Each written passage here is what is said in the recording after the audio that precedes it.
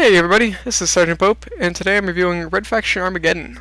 Now, like all my other reviews, it's brought to you by Gamefly. So go to Gamefly.com right now, maybe rent this game, buy this game, or just get a membership altogether from Gamefly, because they have a lot of good services, they help me out a lot, and they can help you out a lot by giving you the games that you want to play. So let's jump right into this review. Red Faction Armageddon was really fun. I really enjoyed playing Red Faction Guerrilla, and this game is pretty similar to that. It's similar, but it's fun, and it's not the same thing. So there's three modes to this game. There's campaign, which is campaign you would kind of expect to see. Then there's infestation, and that's kind of like a horde on Gears of War, or kind of like zombies on Call of Duty, but it's not zombies, it's just enemies. But there's waves of enemies that are killing you, and the difficulty and stuff goes up every wave. And then there's ruin mode. Ruin mode is like you destroy things. Well, that's what the demo was for me, at least. It requires an online pass. Ruin death. The infestation of the campaign doesn't, but ruin mode requires an online pass, which you can buy for $10, or if you buy the game, it'll come with. And if you don't buy the game, like if you rent it, then you get to play the demo. But it's not like the full ruin effect, so I didn't get to play the full ruin effect because didn't buy the game.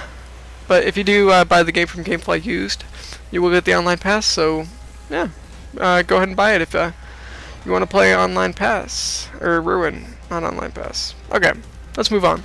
The storyline was really exciting. Campaign was really fun.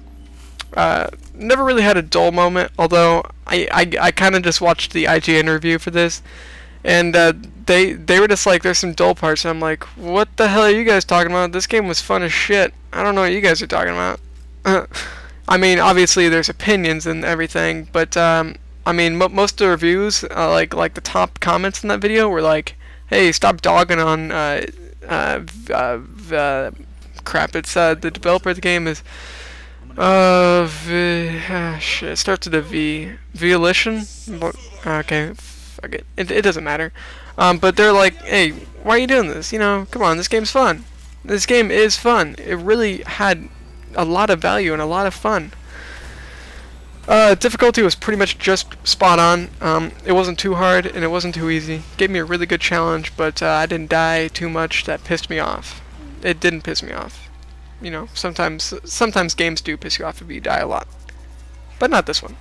You can pretty much destroy everything in this game, so it's kind of like a Battlefield. If any Battlefield players out there, which there's not many, but if there's some, I guess. But you can destroy pretty much anything, and then you can also rebuild it, and that's pretty cool.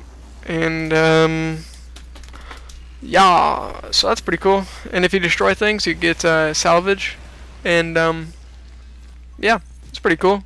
There's a lot of collectibles like salvage, and there's audio tracks that you can pick up, and that goes along with the storyline, tells you some background of what's going on, so that was pretty exciting as well. A lot of weapons in this game, give it a lot of variety. You can hold 4 weapons at once, each direction on the D-pad, and that's pretty awesome. Pretty awesome. And oh, well, let me talk about this real quick.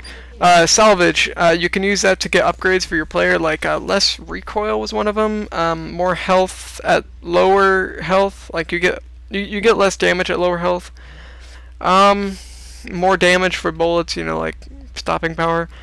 A lot of upgrades. There's a lot of upgrades, so that's really cool. Okay, let's see. It's easy to find where to go. If you press like the back button or the select button on PS3, then it brings up like it brings up a path to go, where to go, and then it brings up if you're already like where you need to go, then it'll say like kill enemies on top of the screen. So many cases you won't be like not knowing where to go. Like you always know where to go. So that's really good, because there's a lot of games out there that are like, they don't give you enough hints on where to go, and it's really just frustrating because you don't know where to go, So, yep, let's see what's a con about this game. Infestation mode, like I said, it's a horde. If you do the matchmaking for it, like you want to be put into someone else's game, then well, I was trying to do that for about 5 to 10 minutes, and I didn't get into a game. Like the game, I got into a game and they kicked me.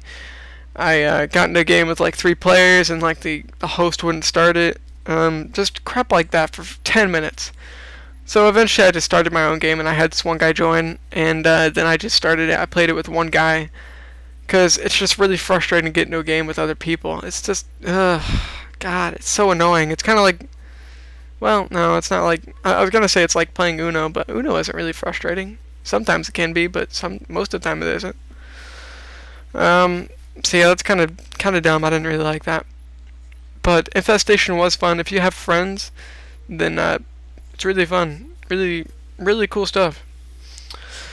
So should you rent or should you buy this game? Honestly, most people should probably rent this game. Now, pretty much every shooter out there, like everybody, all the viewers here, if you guys are playing Call of Duty, if you guys play Call of Duty, you guys really need to rent this game. It's really exciting to play. Like, if you play any shooter, Battlefield, Call of Duty, Medal of Honor, you know, any shooter, you need to rent this game. This is a game you must rent, okay? Now, you don't need to buy this game because after you beat the campaign and after you play Infestation a shitload, and then after you play Ruin, which, you know, you probably even can't, then the game kind of gets a little bit dull. I mean, while you're playing this game and while everything's fresh, it's all like, yeah, let's play some fucking Red Faction Armageddon, man. But then after that, it's just like, oh, okay, let's play some Call of Duty. Let's play some multiplayer in Call of Duty. So yeah, rent this game. It's really fun to rent. If you're a crazy fan of the Red Faction series for some reason, there's not much of you out there. But if you are like that, you need to buy this game because it will definitely feed your satisfaction of the game because it's a really good game. So yeah, shooter fans will enjoy this game. It's a lot of shooter up movie. No, it's a game. I'm pretty sure this is a game. So yeah, rent this game from GameFly. Go to GameFly.com right now and rent this game. Just get a subscription going, a 1 or 2 game subscription, and then maybe 3 and 4 later in your GameFly life. So yeah, thanks for watching this, guys. Be sure to go to GameFly, like this video, and subscribe to my channel if you want to see more reviews just like this, commentaries, gameplays, and a bunch of other great stuff. See you guys later. Have a great day. Bye.